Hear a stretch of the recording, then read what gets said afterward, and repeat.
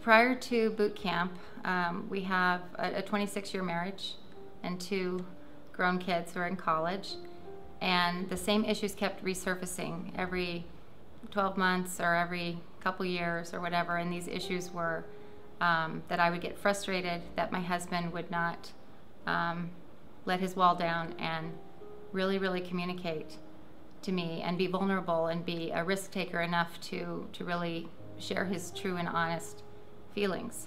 And so I felt like I was kind of a one-man band with communication, and that I would pour out my heart, which is natural for me, but it's unnatural for him. And so I became more and more frustrated over the years with that aspect of it. The way I termed it was Groundhog Day. I felt like I just kept getting up and doing the same dance, and it wasn't a healthy one for either of us. And so that's where we were at. It was just the same issues over and over, and sadness and frustration and mood swings, and just wondering if it was ever going to be a good marriage, healthy marriage. I felt like I didn't know what the answer was, and I felt like we were in a really bad place, and I was frustrated that my husband didn't seem to think it was so bad. In other words, he was kind of in denial and not wanting to talk, and just telling me to be happy and be optimistic, and why am I so concerned, and why don't I, kind of like, let's not talk about it, we're fine.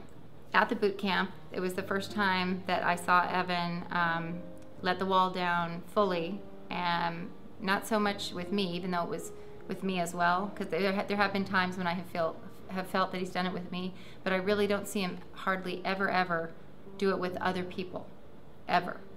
You know, where he would actually tell a story about his childhood or anything like that. And at the boot camp, I actually saw him bonding and opening up and being willing to let other men, you know, and people, men and women, into his story to support him.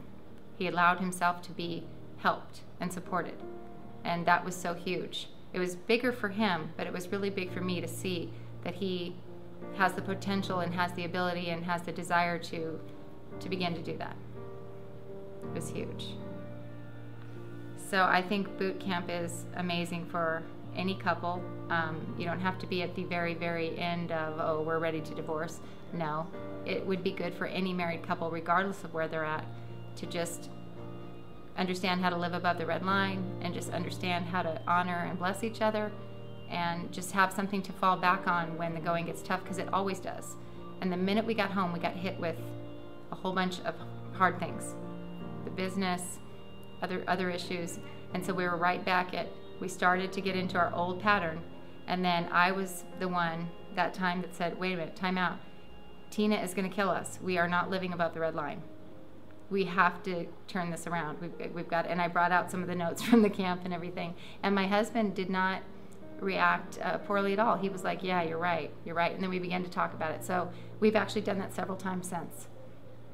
And I think we're on the right track. And we still have these big challenges I'm referring, but we're on the right track because of boot camp.